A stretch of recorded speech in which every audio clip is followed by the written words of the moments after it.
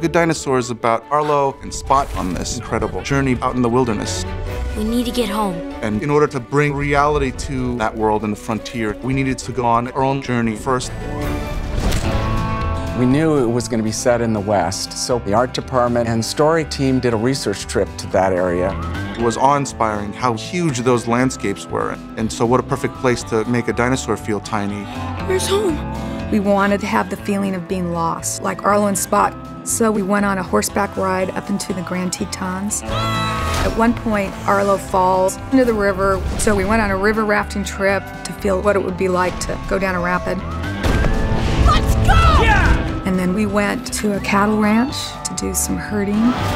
Because we were in big sky country, you feel like you can see forever. We needed to think about how we were going to do clouds. In the past, the matte paint department used to paint clouds by hand. They would look beautiful, but we couldn't make them move very easily. A big part of the Good Dinosaur was to figure out a way to make sure that our clouds could move.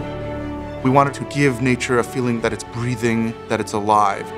So we had the idea, let's try to do all 3D volumetric clouds. Oh. We built a completely new tool set. The clouds exist in 3D space, and so they feel a lot more real. They move when the wind picks up, and when the storms pick up, they'll evolve. The environments are incredibly immersive and beautiful because they were made by people that poured their heart and soul into it.